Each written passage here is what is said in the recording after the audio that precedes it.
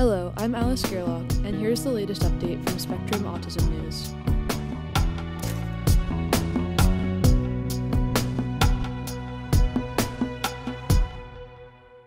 U.S. study charts changing prevalence of profound and non-profound autism by Angie Voiles-Ascombe. More than a quarter of autistic 8-year-olds in the United States have profound autism, according to a study published today in Public Health Reports. Although the overall prevalence of profound autism in this age group increased from 2002 to 2016, the prevalence of non-profound autism did so at a sharper rate, the findings show. The results align with the idea that much of autism's dramatic rise over the past 3 decades stems from diagnostic changes.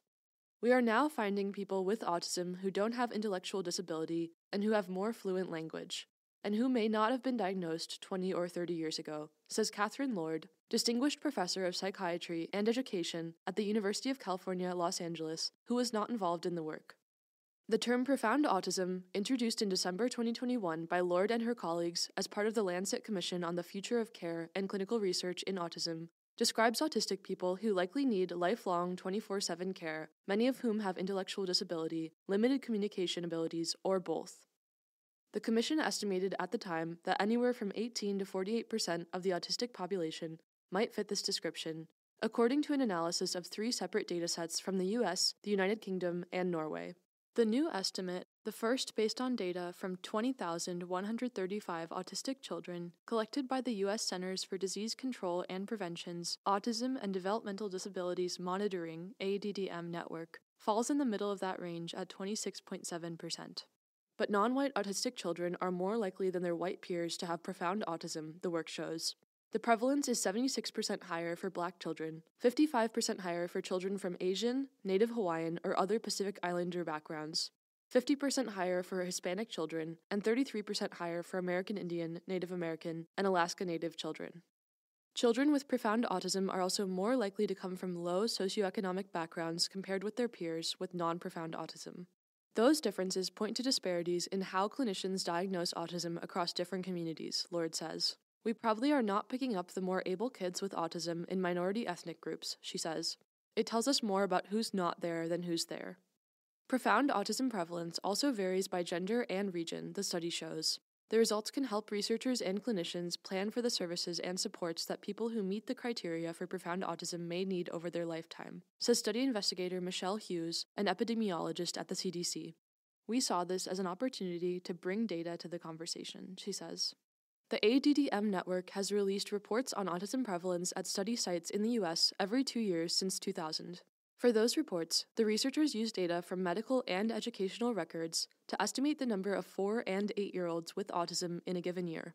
The network is continuing to track autism prevalence at its current sites and announced yesterday that it plans to expand its surveillance to 5 additional sites, including one in Puerto Rico, for the next funding cycle.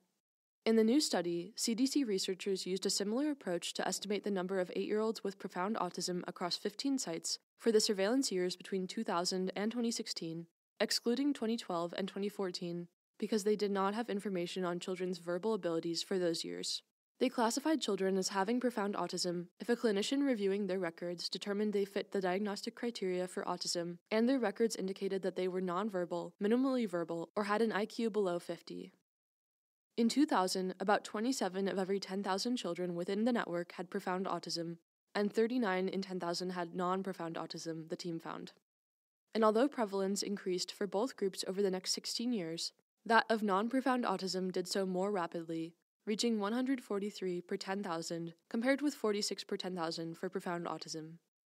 Profound autism prevalence is also relatively stable across regions, whereas the prevalence of children with non-profound autism varies more widely, the study shows, from 260 per 10,000 in New Jersey to 104 per 10,000 in Colorado for the 2016 surveillance year.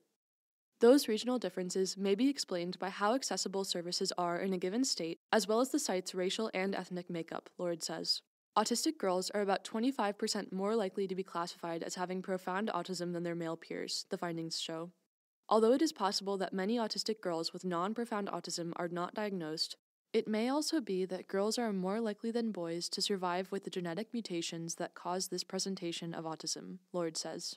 The findings fit, to a large degree, with what the Lancet Commission expected, Lord says. For example, most of the children with profound autism have low adaptive functioning scores, the new study shows, and they are more likely than children with non-profound autism to have self-injurious behaviors and seizures. Having a more complete picture of who these children are and what traits they have will help researchers and clinicians provide better recommendations for their well-being, she says. But the study is the first of its kind and needs to be replicated, Lord adds, noting methodological challenges such as incomplete records. The numbers could be high or low, she says, because the researchers had to make inferences on data that was not systematically collected. Moving forward, it will also be important to gain a better understanding of autism in the non-white population, says Santosh Girirajan, Associate Professor of Genomics at Pennsylvania State University in University Park, who was not involved in the work.